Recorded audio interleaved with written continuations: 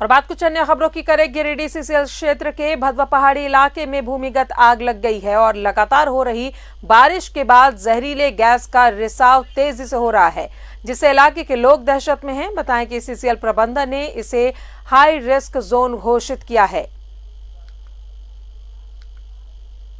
तो सीसीएल ने इसे हाई रिस्क जोन घोषित किया है। लगातार हो रही बारिश के बाद अब यहां पर जो गैस रिसाव हो रहा है, भूमिगत आग लगने की वजह से ये जहरीला गैस का रिसाव हो रहा है। जो आसपास के लोग हैं उनमें दहशत कायम है।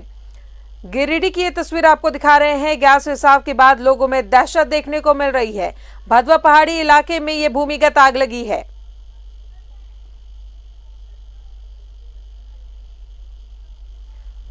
ज्यादा जानकारी के साथ गिरिडीह से सहयोगी अरविंद फोन लाइन पर है। अरविंद, लगातार गैस रिसाव से जाहिर तौर पर परेशानी बढ़ गई होगी वहां के लोगों के लिए।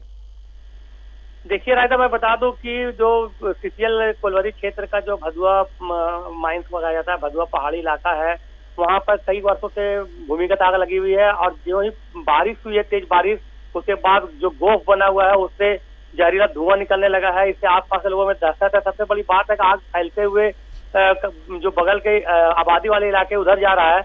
ऐसे में अगर आग पर काबू नहीं पाया गया तो कभी भी बड़ा हादसा हो सकता है। कई बार इस इलाके में भू धसान की घटनाएं हो चुकी है। कई लोग जमींदोज हो गए हैं। इसके बावजूद इस दिशा में ठोस पहल नहीं की जा रही है। सीसीएल प्रबंधन के द्वारा कहा जा रहा है कि आग पर काबू पाया जाएगा, बालू डाला जाएगा, लेकिन अभी तक की जो स्थिति, जब से जैसे बारिश हुई थी तो आग ने विकराल रूप धारण किया और जो गोफ है उससे लगातार धुआं निकल रहा है, जिससे लोग दहशत में है। जी रायदा। तो अरविंद, सीसीएल ने इसे हाई रिस्क जोन घोषित किया है, लेकिन कार्रवाई के नाम पर अभी तक कुछ भी नहीं हुई है।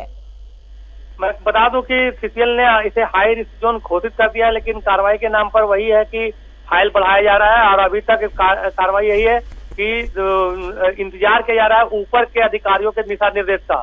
लेकिन ये आग, मैं बता दूं कि भूमिगत जो आग है धीरे धीरे फैलता जा रहा है। इसी भूमिगत खदान में से एक सीसीएल के सुरक्षा अधिकारी की लाश को डाल दिया गया था, जो जलकर खाक हो गया था, जिनका हड्डियों की अस्थियां सिर्फ मिली थी। तो सोच सकते हैं कि किस तरह से भूमिगत आग है कि लाश पूरा जो डाला गया था वो जल के खाक हो गया था, सिर्फ चंद अस्थियां बची थी, हड्डियां बची थी। तो इसके बावजूद इस दिशा में कोई ठोस पहल नहीं की जा रही है। अंदर ही अंदर जो आग है वो फैलता जा रहा है। बगल में ही मैगजीन हाउस है, अगर वहां चपेट में लिया तो फिर बड़ा हादसा हो सकता है। इन तमाम बातों के बावजूद सीसीएल प्रबंधन को कहा जा सकता है कि आग बुझाने को लेकर या आग पर काबू पाने को लेकर कोई गंभीरता नहीं दिखाई दी जा रही है। जी, बहुत बहुत शुक्रिया अरविंद जानकारी के लिए।